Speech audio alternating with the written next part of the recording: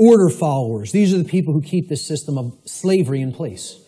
Okay? They're the people who keep this system of slavery in place. Let me just say this again.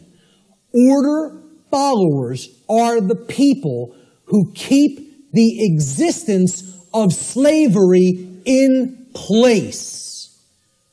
Not the ruling class, not the masters, not the so-called elite, which aren't the elite of anything but the bottom of a trash can. Okay?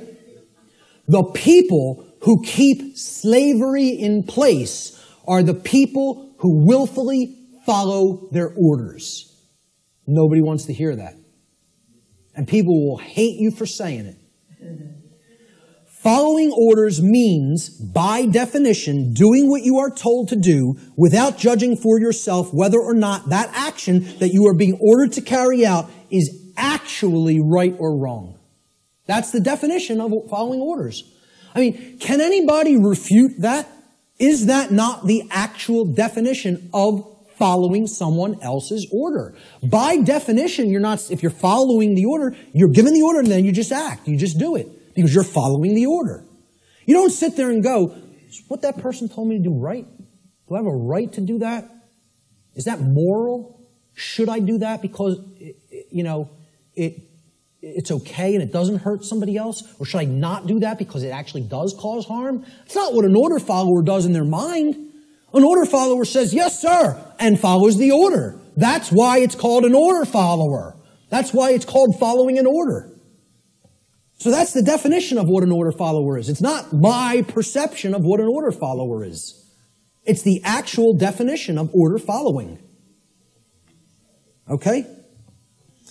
If an individual, this is key to understand, if an individual is performing the task of following orders, by definition, that individual cannot be exercising conscience.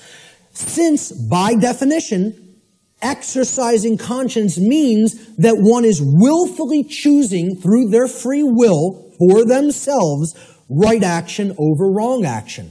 So the concept of following orders is completely polar opposite to the concept of exercising conscience. You cannot be doing the same things simultaneously. It's impossible to do those two things simultaneously. They are contradictions in terms by definition. Okay? Most people don't grasp that. Okay? By definition, if you're following orders, you cannot be actually exercising conscience, which involves free will choice based on the knowledge of right and wrong. Here's what order following gets us as far as a nation is concerned. Not that we're not already there, not that these people already didn't take us. Because we're taken by them already, covertly. They took us through the school systems. They couldn't beat us militarily. So they said, well, let's send our ideologues over there and get into the minds of their children. And if you don't believe that's what happened, you're very, very, very naive. Not only the Nazis, but the communists as well. Because really, it's all just forms of socialism. That's what feudalism is. Worldwide socialism is, there's no such thing as private property. State owns everything. Rights don't exist. Property rights don't exist. Everybody's a feudal serf again. It's called neo-feudalism. I don't care which branch you come at it from. You want to come at it from the left, that's called communism. You want to come at it from the right, that's called National Socialism. Communism is international socialism. They're both the same force.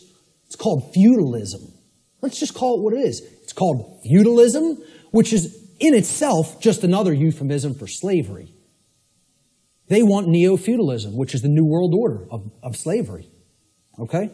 And it's already here. It's not something that's coming. It's here now. The object is to get out of it. This is the result of following orders. That's what following orders gets a society. Following orders should never be seen as a virtue. Following orders is evil.